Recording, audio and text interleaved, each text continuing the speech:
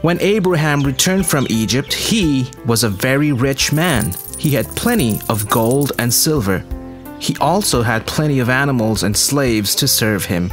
Abraham and Sarai looked after Lot like their own son. They went from place to place and finally settled back in a village near Canaan. He accompanied them everywhere they went and helped Abraham in looking after his livestock and farming. Over time, Lot was given a certain number of livestock to look after and some men to help him with the work. At some point, Lot got tired of listening to Abraham and doing only what he was told. He was unhappy and angry. One day, as he was by the lake taking the goats to drink, he met one of the villagers and started a conversation. Hello there, villager. Where do you take your goats to graze? Hello, they usually graze a bit far from here. I brought them here to drink. We don't have much water here. Hey, aren't you Lot, Abraham's boy? Yes, but I'm not his son. I'm his nephew. Oh, I see. So, that's why he treats you like this. What do you mean? I've heard that Abraham's flock gets the best places to graze, while your herd gets the leftovers. That is sad.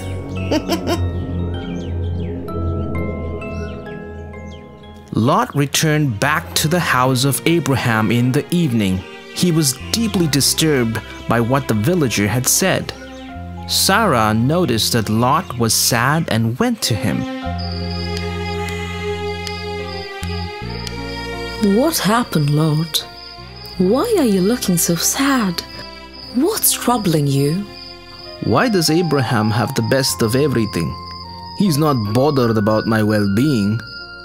I have been serving him for so many years. I have no place in his heart. His goats have the best grazing places, and I have to lead my herd to get the leftovers. I'm the laughingstock of the village because of this. That is not true, Lot. Abraham loves you like a son, and so do I. If you feel you have been wronged, go over and talk to him. He will listen to you and find a solution. No need. I know what to do. The next day, Lot instructed his herdsmen to go ahead of Abraham's herd and lead his herd where Abraham's herd used to graze on the hills. Hey, herdsman! What are you doing here? Don't you know that this is the grazing ground of Abraham's goats? Well, from today, Lot's herd will be grazing here. So take your herd and find some other place. Have you lost your senses? Do you know what you are doing? Take your goats along with you before I put you in your place now. Your threats don't work on me. We are going nowhere.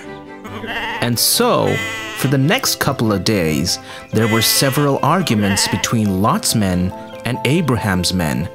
This eventually led to big fights between them.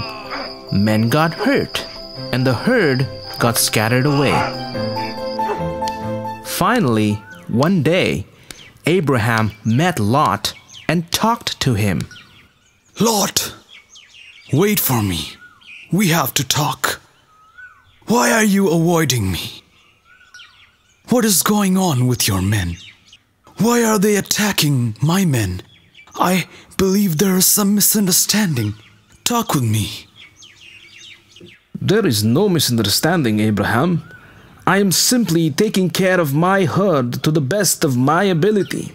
How long can I survive on your leftovers? You give me no choice but to do this. Somebody has poisoned your mind, Lot. You are my family. Why can't you just talk to me about this? All that is mine is rightfully yours. If you had the sense to just ask me, I would have happily agreed to whatever you wanted. Now, because of this confusion, our men are fighting each other, and so many of our goats are missing. I'm Sorry, Abraham. I don't know what came over me. I felt I was cheated on and was not getting due credit for my work. Forgive me, Abraham. Forgive me.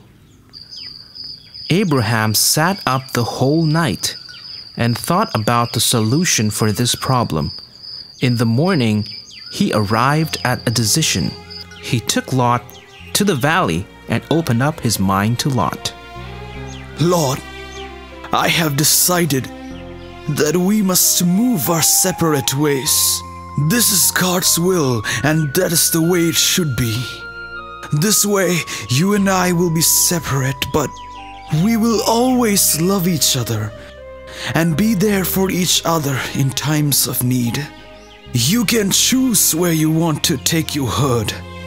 Either the plains of Jordan on the left side, or the land of Canaan on the right. Whichever way you choose, I will go the opposite way. Finally, Lot chose to move to the plains of Jordan near Sodom. Thus, after living together for many, many years, Sodom and Abraham parted ways.